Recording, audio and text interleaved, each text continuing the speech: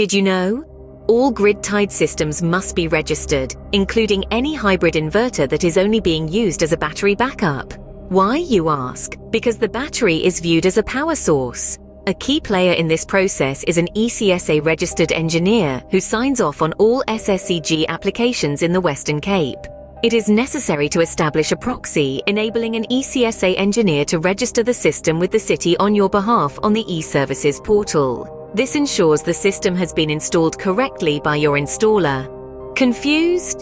Don't worry, we've got you covered. Our how-to guide is available for download. It simplifies the official city guide and offers a step-by-step walkthrough on how to activate the eServices portal, activate and approve services, grant proxy authorization, and complete the application process. Remember, it takes about 2 to 3 days to activate the proxy application online, and another 2 to 3 weeks for the system registrations to be approved.